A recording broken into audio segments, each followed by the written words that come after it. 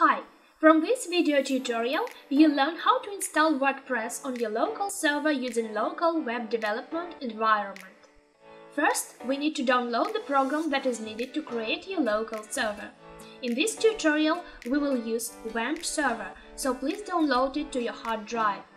Let's click on WAMP installation shortcut to run the installation. Select the language you want to use. As you can see, I choose English and click OK.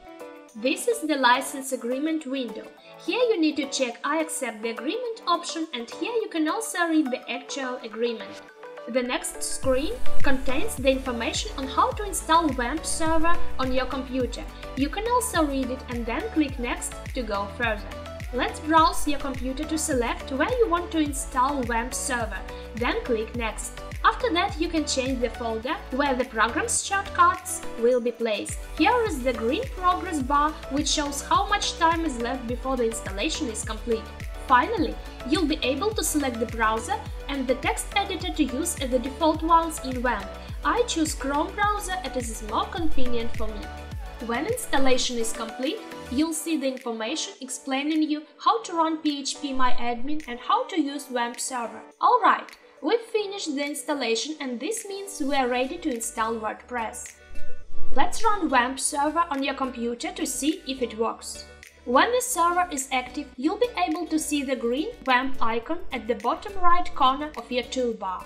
Here we need to access phpMyAdmin tool to create a new database for the new WordPress installation. Please select the language that is convenient for you and input your database username in the required field. If this is your first encounter with WAMP, it is most likely that your username is root and there is no password. You can change these settings later.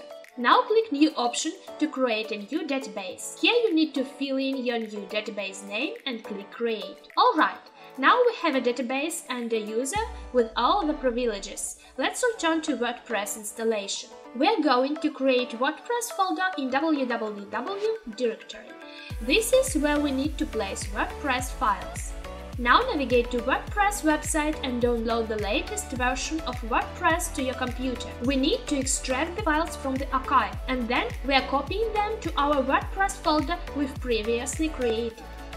Once more, let's open WAMP tray. This time we'll open localhost. As you can see, WAMP server is running right now. Type in WordPress after the localhost /address in your browser address bar and click Enter. Here is the WordPress installation screen. Let's select the language you want to use and click Continue to proceed. Fill in your WordPress database name, database username and password and click Submit button. Click Run the installation button. Here is the welcome screen. We need to fill in all the required fields here. I input my new local site's title, my new username and set the password. As long as my site is on local server, I won't need any complex passwords. Then I input my email address in the corresponding field. At last, I click Install WordPress button. This is the success screen, so WordPress is installed on our local server. Click Login to log into your website. Here we use the same login credentials we've set for our site during the installation process. Now we can tune up our site on local server, that's all. Thanks for watching this video tutorial and good luck with your site!